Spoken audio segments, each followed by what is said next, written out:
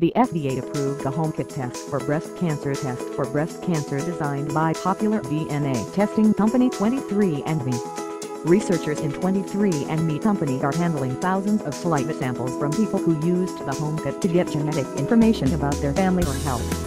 The test that we offer is a great way for those people to get access to the information directly without having to get a prescription, said Emily Dragon-Conley, VP of Business Development at 23andMe.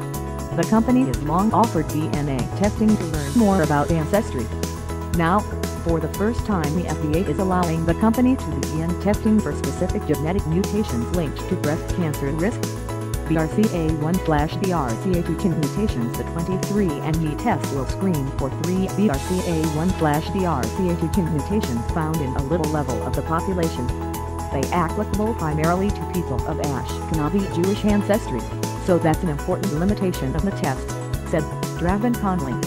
Women who carry one of the 3 BRCA1 and BRCA2 mutations are at substantially increased risk for developing breast and ovarian cancer. In men who carry one are at higher risk for breast cancer and may at higher risk for prostate cancer as well. Stanford University medical ethics professor David Magnus worries will confuse users. People will misunderstand and believe that because they test negative, they don't test positive for any of the 3 BRCA genes, that implies they have a doctor's approval. Magnus said, someone could still have another one of the thousands of gene mutations that aren't covering the take-home kit.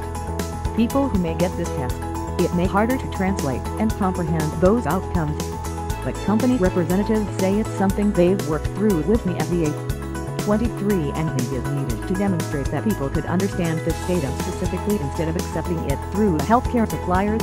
However, the testing kit will be available in the next couple of weeks on the 23andMe website, which costs $199.